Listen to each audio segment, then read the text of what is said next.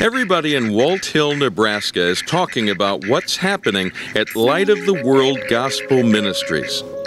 In the course of a week, we could have up to 200 people going through this building. We have 40 children that will come here every Wednesday night. We have between 100 and 130 coming every Sunday. All that in a town of just over 700 people. Paul Malcolmson is the church's pastor. Yes, he's from Ireland. We'll get to that.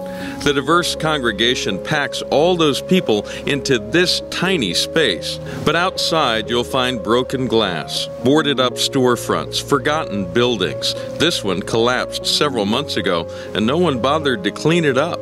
Basically, Walt Hill is known for what it doesn't have, not for what it does have.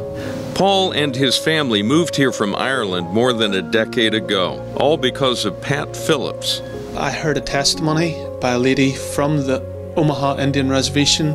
She outlined the challenges of living on a reservation. I didn't know I would be speaking to 2,000 ministers and their wives. She made one statement that rocked me, which was, "No one will serve my people." My people haven't heard.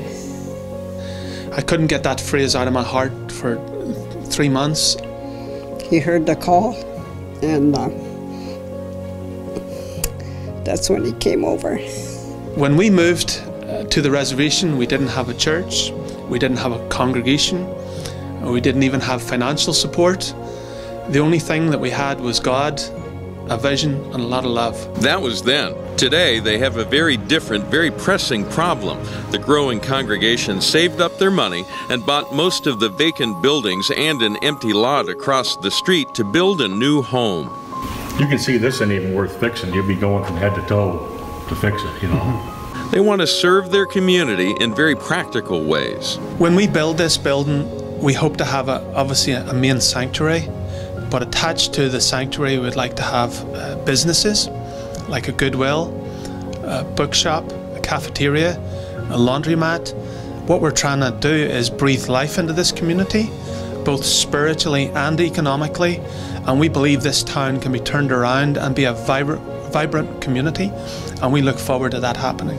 We have worked very closely with First Liberty, and that has been invaluable to us in regard to moving forward.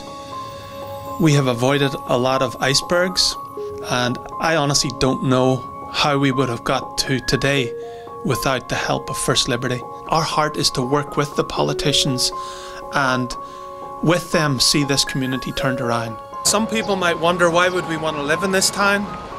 But there's nowhere else in the world that I would want to live but in Walt Hill, Nebraska.